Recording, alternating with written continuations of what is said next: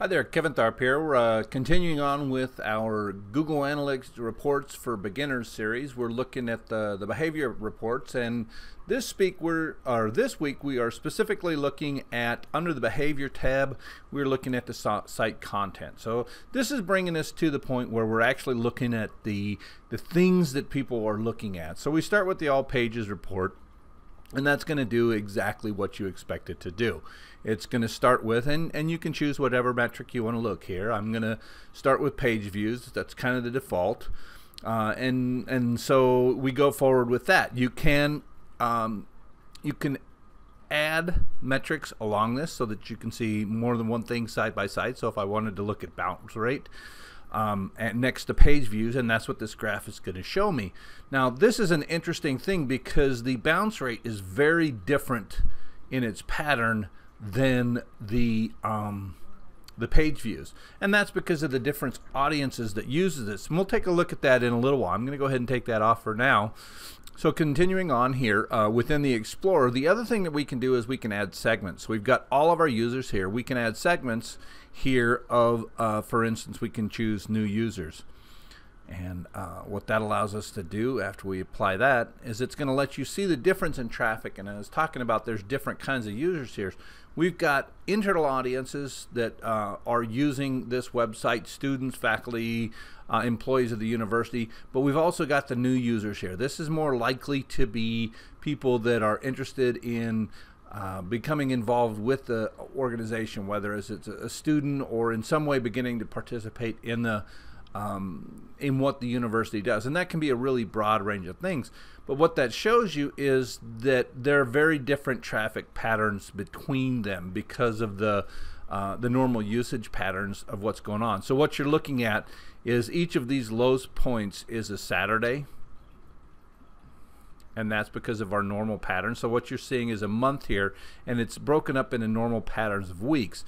I talked about in a previous video, this one is out of normal. That's because that was when our spring break was this year, and this one is out of normal because this date is higher than the other ones would be, where you see a lower slope. That's because that's the curriculum. That's when the students meet with their curriculum advisors and start planning for next year. So that day got more traffic than the normal pattern. But those are the kinds of things that you can start to see. So what you're seeing on this page is page views of all users versus page views of new users. And so that shows you sort of a normal flow. So if I was to add, and I did that by adding a segment, and so I could see those. If I went back and I wanted to add the bounce rate,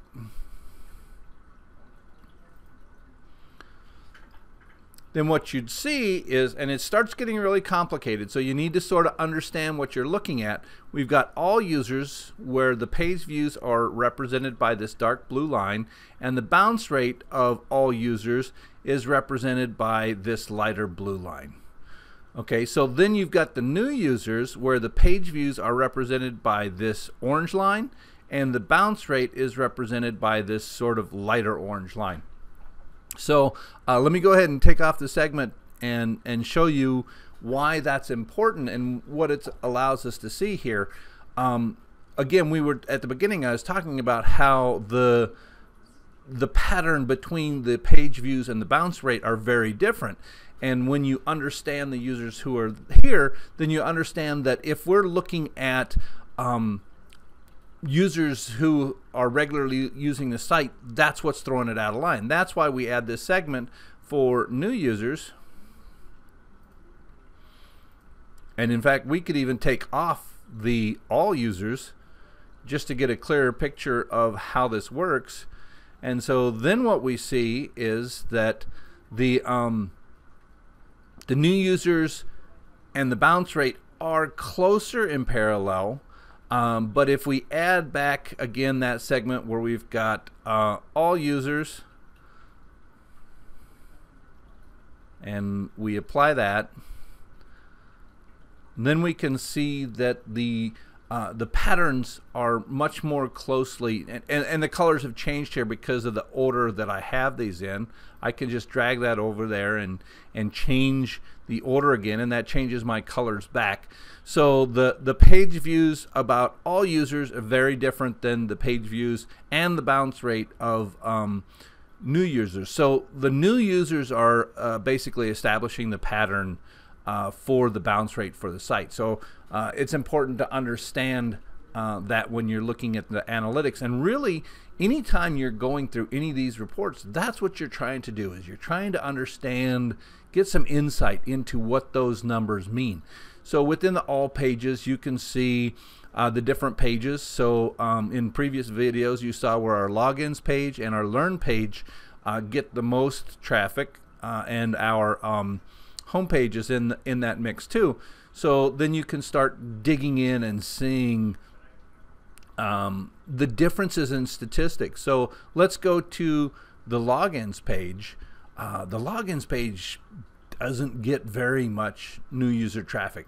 6.5%, 5-6% of unique page views coming from new users, and 19.7% coming from all users. So we have all users are contributing a lot more to this logins page. When we switch that to the index page, the home page, you'll see that those numbers come closer together. And that's because that home page is used both by our internal audiences and more often by external audiences too. So what it does is it starts giving you the ability to see additional information. So I come up here to bounce rate. And bounce rate is an interesting, but you really have to understand what you're doing when you're looking at it statistics. For instance, if you're doing a blog, a bounce rate of a high bounce rate is not that problematic. If you're trying to sell something and they're bouncing on the first page before going to your shopping cart or completing, that's a different story. So you need to look at this bounce rate and understand what is the nature of the people that are using it. But what this allows us to do, again, we're looking at the behavior, site content chart, and for instance at this index.cfm, we'll see that the bounce rate is for all users is only 18.2%, but for new users it's 21.68. So that sort of flip-flops there, and that honestly is what you would expect. Now coming over to this is the programs, the undergraduate programs that we're looking at here. And so we're trying to see, come in here, and what we're going to see is how much of this are new users, people who've come to the site for the first time. They're going and looking at our programs. This is going to be an important number for us because that's where people are coming into our site and looking at our undergraduate majors to see what they're going on. So it gives you an idea of the different traffic patterns where it's going on. So that's the all pages, and there's a lot of information to be found there. Now the next one is a content drill down. This is another one of those reports that I like to play with because it allows me to get another look going deeper in beyond these statistics. So I was talking about our programs. That's where our people are looking at what kind of degrees we have. So if we do the content drill down, we go into programs. I'm going to take some of this data out. I'm going to get rid of some of these just to sort of clean up the amount of information that's on the screen. But I've come into the a level 2 path, and that is the programs page. And so there's a series of different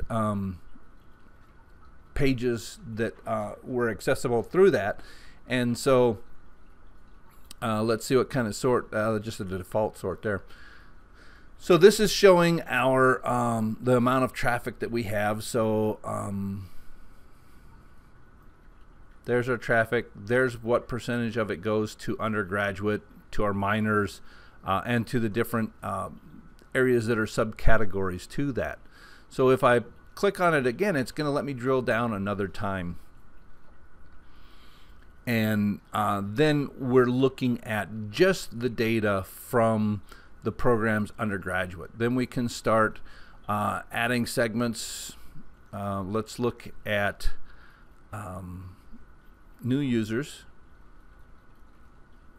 And let's just keep it simple for now. Let's leave it there. You can come in and play with these all yourself so that you can start understanding. And really, that's the only way to start understanding these, is by spending time doing it.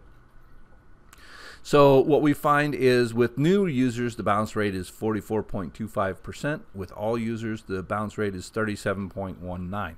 So you need to, again, you need to understand what your organization is doing and how it's, what does this data mean? Because ultimately that's what you want to do, is you want to get insight into how people are using your site. Now, one of the things that's interesting is that our pattern, this sort of has a weekly pattern amongst page views for new users too.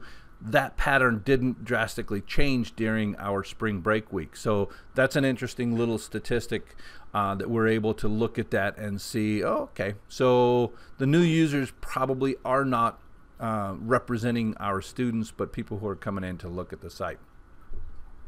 So the next thing that we can look at is the landing pages. And what you're probably starting to recognize is that there's some similarities between some of the reports that we've looked at in the previous recordings and this.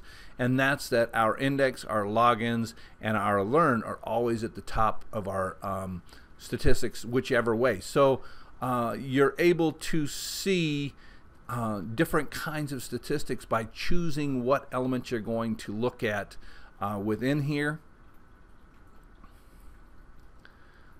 And there's a lot to go into, but because this is a beginner series, we're going to keep it with just the basics.